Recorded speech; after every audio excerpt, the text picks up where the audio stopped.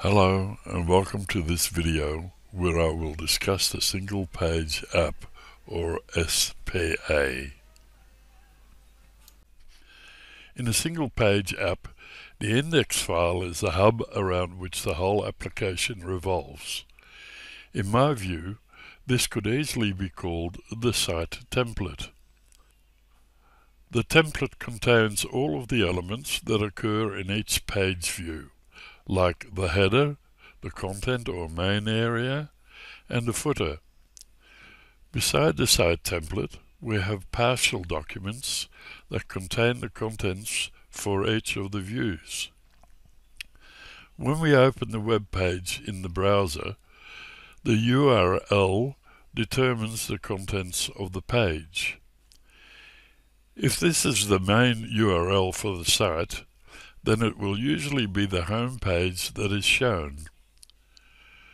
Choosing a menu item, such as About Us, then the About page will show.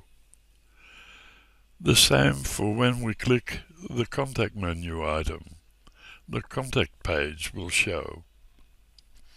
All of this happens without a page refresh, as occurs with multiple page websites.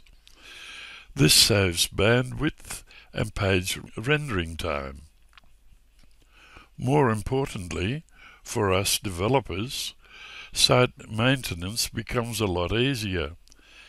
As an example, if we want to add an extra page, we only need to add the extra menu item in the site template.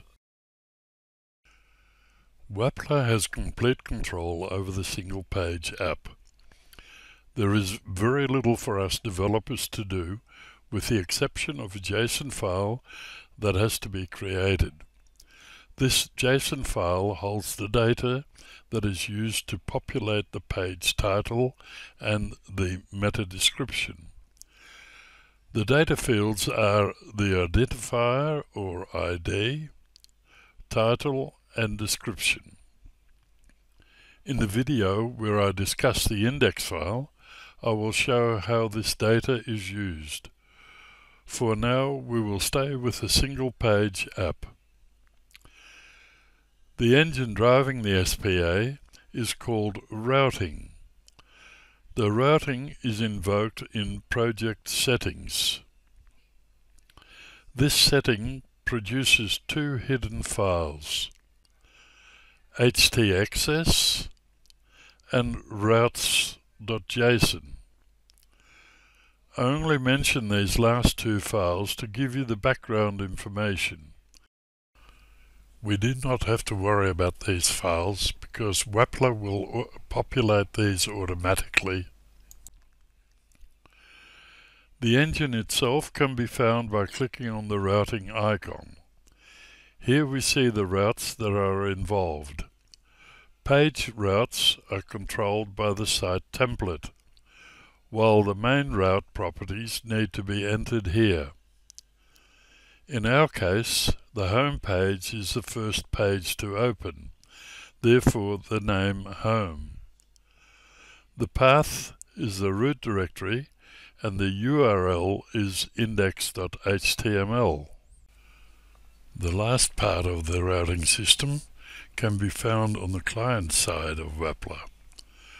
For this boilerplate, the page routes can be found within the main element. Here we see the path that will be shown in the address bar of the browser. The URL points to the partial file that contains the content.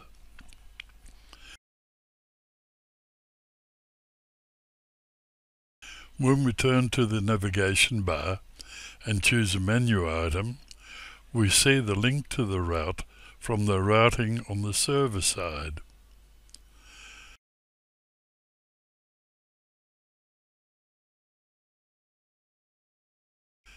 As we continue this series of videos, we will come back to this.